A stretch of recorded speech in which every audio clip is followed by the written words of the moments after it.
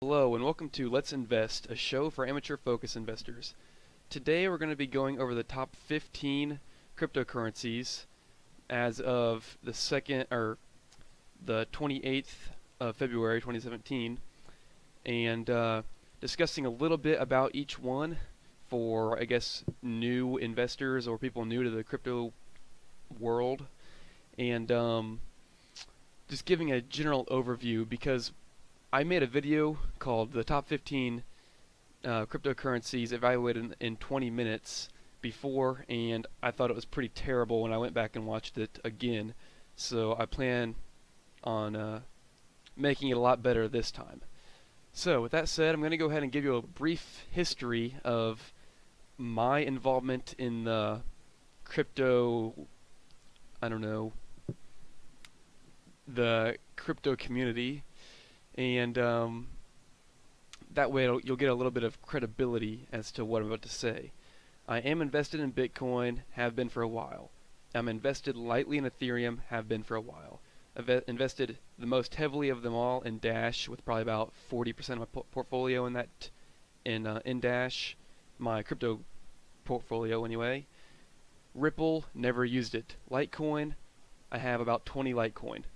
Monero, I just got the GIU or GUI wallet, and I am about to buy one Monero. Ethereum Classic, never used it, just like Ripple. Maidsafe coin, I have it on my computer, and I've tried to use it. NIM, I have the wallet right here. Oh wait, no, that's Augur. Where is it at? Yep, NIM, I've got 31 XEM in my wallet. Augur, I have an Augur account. Economy, I've looked into it. Zcash, looked into it. Factom, looked into it. Tether, looked into it. And Steem, I have an account on Steem. I should probably open that up before I get into that, which I haven't done yet. So my first one I'm going to talk about is Bitcoin.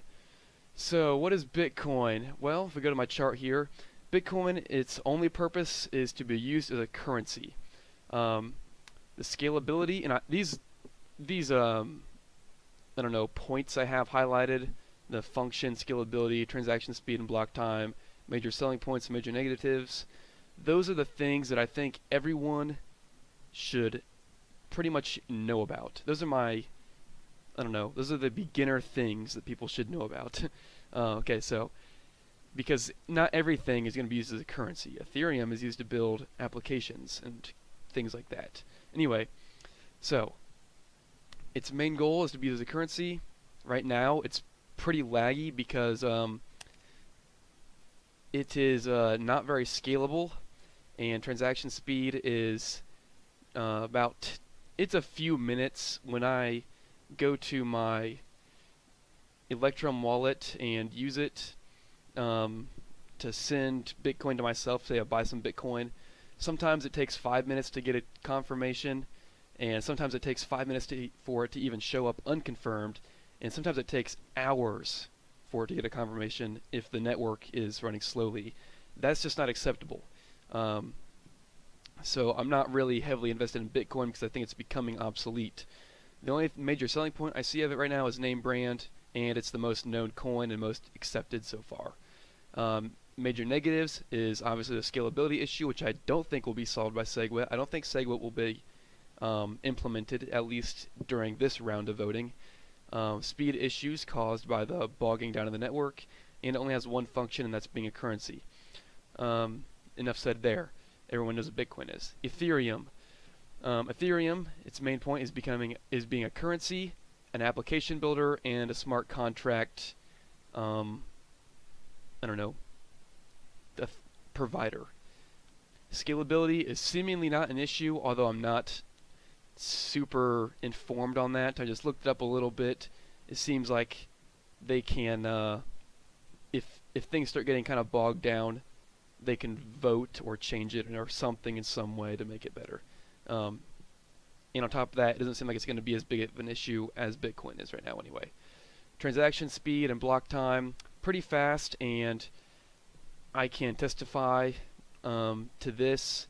It's normally pretty fast. The website says about 13 to 17 seconds, and I and I can say that's true most of the time, but I've seen it take over an hour for me to even get it into my Ethereum wallet, and I'll show you my Ethereum wallet right now. This is what it looks like. You can see my balance, but I don't care because I don't have very much. 4.41 Ether.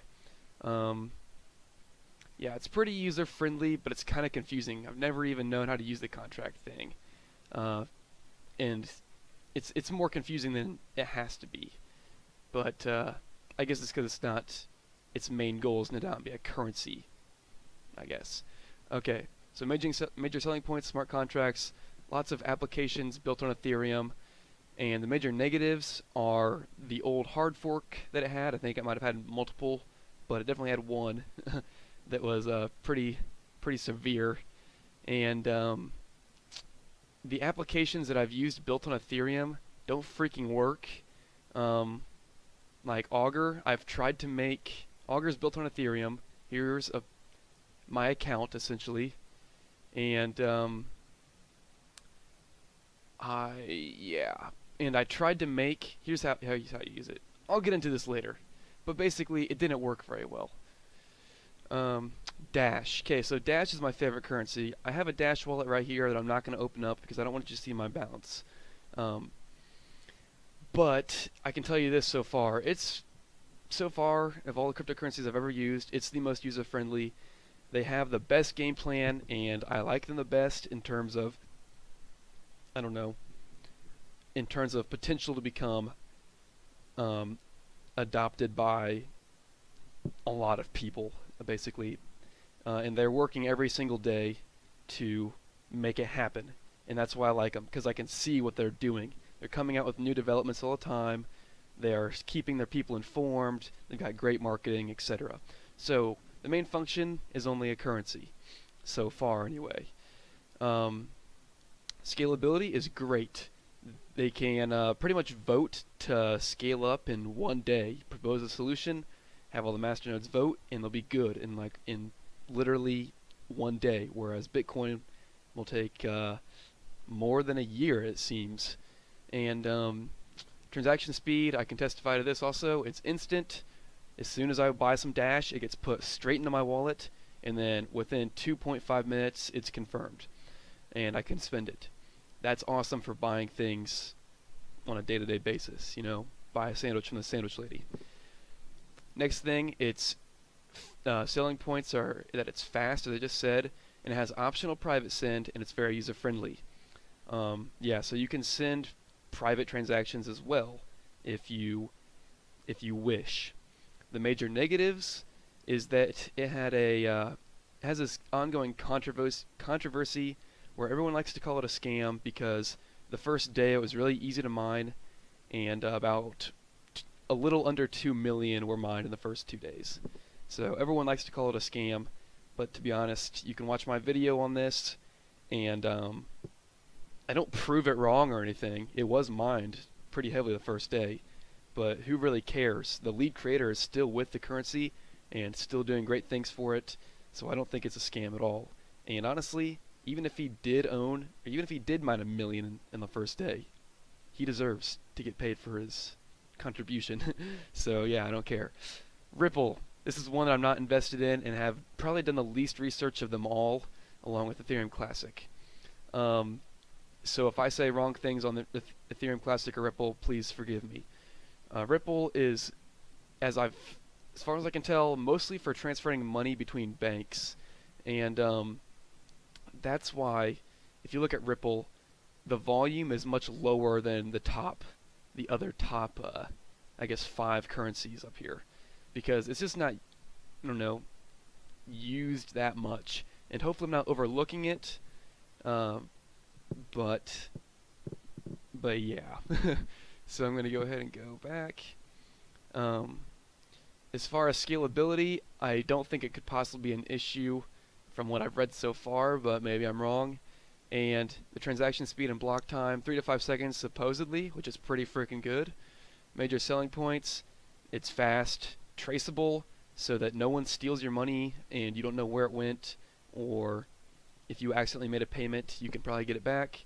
Low transaction fees. And major negative is that it has a stigma that it's made only for banks and not private users. I don't know if that's true. Right, moving on down to Litecoin. Here is a example of the Litecoin wallet. It's actually very simple to use, as you can see, but it looks kind of like it was made in Visual Basic back in 2008, but whatever. It's pretty self-explanatory, and I like it a lot better than Bitcoin, to be honest with you. Its main goal is to be used as a currency, same as Bitcoin essentially in terms of scalability, as far as I can tell. But SegWit will probably activate on Litecoin pretty soon, not pretty soon, but within a few months, and thus it I don't know. It'll be a lot better than Bitcoin once SegWit gets adopted, assuming it does get adopted. It's already a lot better than Bitcoin in terms of transaction speed, which I can testify to this is under a minute usually, and definitely under 2.5 minutes, which is the block time. Major selling points: it fixes a lot of Bitcoin problems. It's much faster, hence the name Litecoin. Has much higher coin supply. As you can see, the coin supply is about 4 times the size of Bitcoin, meaning that if it got super popular, I don't know, it's just more work withable numbers in my opinion. So you're not buying a sandwich for 0.00000001, you're buying it for 0.0001 Litecoin. So whatever. And it seems more scalable than Bitcoin because SegWit will probably be adopted. It'll probably be adopted because it only takes 75% of miners to start using SegWit for it to get adopted, and it takes 95% of miners on the Bitcoin network to get adopted. The only problem with it is that the name sounds like a ripoff of Bitcoin, so I think people just kind of discredit it as a ripoff coin, and doesn't really have any unique features to show off for itself. So, you know, it has fast transactions, but it's not instant. It doesn't have private transactions like Monero, and it doesn't have a. It's kind of like it's just kind of like Bitcoin 2.0. It's just not that, I don't know, special. Okay, so moving down to Monero. Monero, main use is to be a currency. The scalability is questionable, but probably better than Bitcoin in my uneducated opinion. It was very, very hard to get good, clear information on Monero, and that's why I've always been a skeptic of it, even though I like the idea of a coin that's purely private for, you know, those type of people. And the block time and transaction speed is supposedly under 2 minutes, supposedly under 1 minute, but I have not tested that. The things it has going for it and the selling points are that it's completely private and completely untraceable, and the things it has going, or the negative parts of it is that also that it's untraceable, so you can have a transaction kind of get lost, and also because this is kind of a sketchy feature. I know people who use Monero think it's good, but people looking in from the I don't know, government and things like that think that's pretty bad. Not to mention, it's not super user friendly. The wallet they have on their website is horrible, and it's not really targeting normal people as, I don't know, as the users. So here's the Monero GUI wallet, which I think stands for Graphic User Interface Wallet. It's been, I mean, as you can see, I've been downloading the blockchain for about a week now, and I'm still waiting for that last little bit to get downloaded. But it seems like it's going to be pretty user-friendly once I get the GUI wallet working. But Monero, I mean, I trust it a lot less than I trust Litecoin or Dash so far. Okay, moving down to Ethereum Classic, which I just like to think of as old Ethereum. And this was the Ethereum before it had the, I guess, the legendary Ethereum hard fork. So it's used just like Ethereum. It's a currency, smart contracts, and more. Unchanging. Let's go to this real quick. So let's show you Ethereum Classic's website. I know I just cut off in the middle of a sentence. But as you can see, it's kind of going down over time too, which I don't really like. So Ethereum Classic's website, pretty simple, but actually um, not geared towards the normal person. So it gives me, as a person who wants to use cryptocurrencies, um, to buy things on Amazon, it's not geared towards me. So I'm not interested. Therefore, I don't think it has that big of a potential um, to become a mainstream type of currency, like Dash or maybe Bitcoin or Litecoin do so far. So where was I? Scalability. I don't like scalability here. It's unchangeable. They kind of have this phrase on Ethereum, yeah, immutable. So basically, it is going to be unchanged. That's something I don't like. Block time is 15 seconds supposedly. I can't confirm that. Completely decentralized. These are the selling points. It's completely decentralized. It's less wavering than Ethereum, I guess, if you think that's a good thing. And they say on the website, the code is the law. So, yeah, I guess Ethereum Classic will never die, I guess you could say. But I don't think it's ever going to get big either. It's never going to get fully adopted, in my opinion. And the negatives about it, in my opinion, are that the website is awful, and it doesn't seem to market at all towards the average person. Moving down, maidsafe. So let's go back to the market caps, the crypto or coinmarketcap.com. Maidsafe, 8th on the list, with a market cap of 79 million. Just in case you got lost there a little bit. Okay, so I have on the maidsafe. I've got maidsafe downloaded on my computer, and I have their test app on that I'm not going to show you right now because I couldn't get it to work a minute ago. But their main thing is that it's kind of like a decentralized internet and application builder. But the big thing I thought was, I don't know, maybe usable about it was to store documents securely as in hashes, and the coins are used to pay people who prop up the network and stuff like that. So as far as scalability, I really don't know. They've been around for 8 years, and to be honest with you, have not accomplished much. Kind of like Bitcoin, in my opinion. But they're just kind of confusing to me. As far as block time goes, I don't think this really matters because I think they issue you the coins. Yeah, I'm not really the one to be talking about maidsafe here, but this information's pretty much right. And it's the thing it has going for it, in my opinion, is decentralized data storage and decentralized applications that you use. I don't really know. I mean, you can't use them yet, and it's been 8 years, but whatever.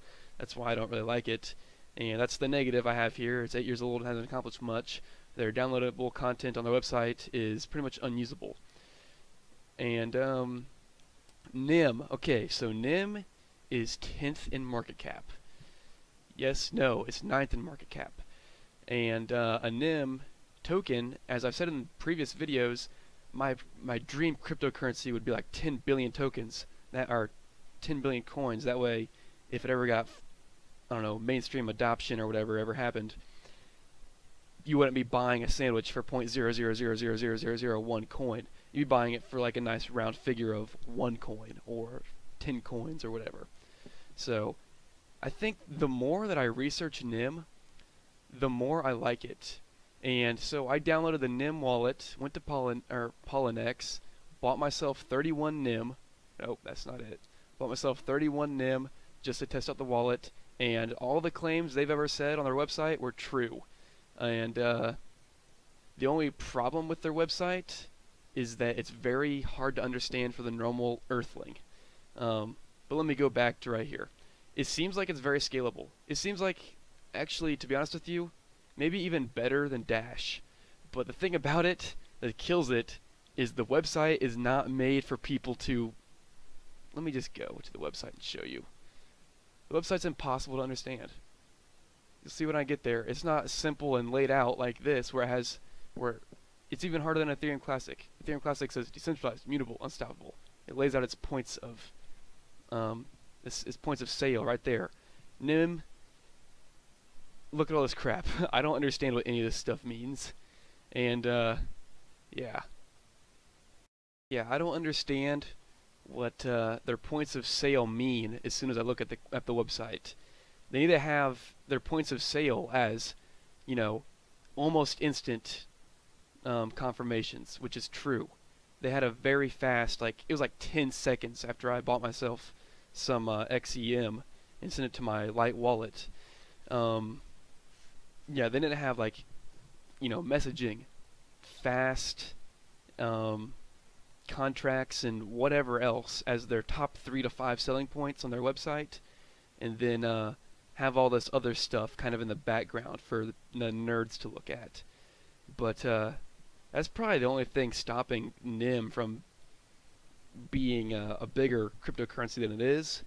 That and the fact that it just seems like there's no marketing for it. I think that Dash is where it is because it has such great marketing. It's number 3 now. When I made my old video like a month and a half ago or a month ago, it was number 7. And it's moved up 4 places. Literally only because of their marketing. Because they've got pretty women on YouTube who put out videos every single week about how good Dash is. And yeah, if NIM could do that, I think they would be probably, somewhere around here right now. They've been around for, let's see, a few years, I think. Yeah, since 2015, early 2015. So it's not like they are a brand new currency that just needs to, grow. But anyway, let's skip NIM. All right, let's get over talking about NIM. Yeah, it's pretty good as far as I can tell so far. Augur. So Augur is number 10 on the list. Let's make sure I'm still recording. Yes, I am. Augur is number 10 on the list at 50 million market cap. And to be honest with you, I think that is a completely, I don't know, stupid number. I think that the people who are hyping up Augur are hyping it up because it's built on Ethereum, and they've never tried to use other apps used on Ethereum, but they just seem to be slow and not really working that well. So what you're looking at right now is my Augur account, and back in early January, I believe, I tried to create a new market, and the market I tried to create was one where you could bet on who would win the Super Bowl, either the Patriots or the Falcons, I believe it was. I don't even remember, but yeah, I was gonna try to have people bet on who would win the Super Bowl, but I tried to make it. It would sit there pending forever, literally 2 days. It sat on the background of my computer, and I tried multiple times, and it never worked. So basically what you can do on Augur is trade assets, and as you can see here, 20% of people think trade the pick. I don't know, whatever this is. Yeah, you can kind of see what you do on Augur. It's pretty interesting, but in my experience, it doesn't work very well, or it's just super slow. And I actually have an account it's funded a little bit. Okay, moving on down. Let me get into here. Yeah, this crap doesn't really matter. Pretty user-friendly and secure. Yeah, built on Ethereum. Yeah. So, economy. Let's go down here to economy, number 11. So, economy, in my opinion, is stupid. It's basically like a cryptocurrency fund where the people at economy, you give them your money, or you give them Bitcoin or something like that. Actually, you just buy into economy, and the people at economy buy into whatever cryptocurrency they think is good, and you just kind of have like a diversified portfolio in cryptocurrency. In my opinion, that's freaking stupid. Even though I own a lot of cryptocurrencies, I don't believe in diversification like that. That's why I own a lot of Dash, because I love Dash, and it's paid off very well for me, because I believe in doing all my own homework, as you should too, and yeah, not trusting other people with my money. So that's why on my list here I wrote crypto fund, scalability, dumb. What was this? Yeah, transaction time, dumb. because it doesn't really exist. Features going for it, I guess if you're lazy, that's okay, but to me, that's dumb. And the things it has going for it, it's dumb. So, moving on down to Zcash, it's to be used as a currency. Scalability, I couldn't find any freaking information on this other than what I believe was just trolls who love Monero saying, oh, it's way worse than Bitcoin scalability, but I couldn't confirm that or whatever. Moving on over, what was this? Yeah, the block time. No idea. I just heard, probably Monero trolls, because Zcash is kind of trying to be a competitor to Monero, saying that it was awful, like slow and stuff like that. But I think it'd probably be better than Bitcoin. I think their website says it's fast, but it doesn't really specify. As you can tell, I'm not exactly the best Zcash advocate here. So anyway, I don't know. Anyway, supposedly secure and untraceable. That's for the selling point. And in my opinion, it's not very unique, and that's the major negative.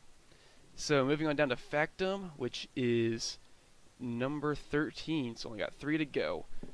So factom I think is pretty cool, although I haven't studied it a lot. It's basically a hashed, decentralized document protection and storage service, and I think you can make smart contracts of some kind with involving those documents. So entire governments could use factom, in my opinion. They could use factom to, or hospitals or whatever. They could use factom to store their documents securely, so that there isn't as much corruption and changing of, I don't know, sensitive information. So, next one over, scalability, no issue as far as I can tell. I mean, the more people who have nodes, the more scalable it is, I would think.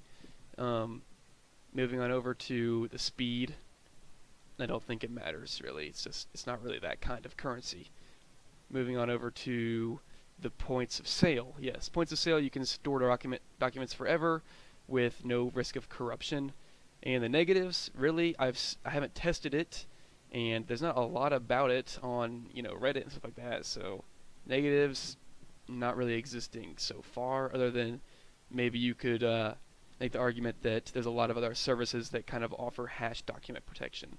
But I'm willing to give it a chance. Steem. Okay, Steem, at first I didn't like Steem. I thought it was kind of stupid how okay, so let me get into it first. It's an uncensored social media Reddit type website that basically pays you. The more likes you get, the more Steem tokens they give you. And at first, I didn't like it. I visited it and I was like, well, so Steem is going to give me money for making good content, then I'm just going to convert that straight back into cash, like US dollars, and put it in my pocket. So I don't really see that sustainable, but let me look here real quick. Okay, Steem. Yeah, so apparently there isn't a cap on that yet. So I still kind of have that feeling about it, but it seems like it's working better than what I thought at first. So I'm giving it the benefit of the doubt there, and I think it's actually kind of a decent idea. Scalability seems good as far as I can tell. I don't see how it could ever be, since I don't think its goal is to be used as a currency like Bitcoin or Litecoin or Dash or NIM. I don't think it's going to run into that problem ever. Speed, no big deal for that same reason. And the point of sale is that you get paid to post whatever you want. No censorship. And it's very much like Reddit if you go and visit the website. And yes, I do have an account with Steem, and I probably have like 30 Steem to my name. Yeah, it rewards it rewards the bettering of the site by quality posting, basically. So that's kind of cool. Moving on down to Tether. Tether, in my opinion, is pretty dumb. it's Tether is backed by United States dollars, which in my last video I kind of debunked why this wouldn't be a very good thing to do for cryptocurrency. And my last video, which I believe, let's go and check it out, was realistically assessing possibility of cryptocurrency mass adoption. And in this video, I kind of debunked why a cryptocurrency backed by a fiat currency is not a good idea because of inflation and, you know, it's not going to be accepted everywhere, things like that. So scalability, they're pretty dumb if they don't make it really good, but I'm not interested enough to look into that. As far as I can tell, people are saying that it's pretty fast, and the selling points, it seems legit to people who don't trust cryptos. So I guess if you don't trust a made-up currency, then, and you still want to have the benefits of decentralization, you can go with Tether. But, you know, I wouldn't recommend it. So, and here's why, with my negatives. Venmo already exists, and they're not decentralized, and they're not illegal, and they charge a 3% fee, so it's not that high, and they're not even that popular. So what makes me think Tether's going to be popular? Not very much anything. And the US dollar is subject to inflation, and not everyone in the world accepts US dollars. So, yeah, not a big fan.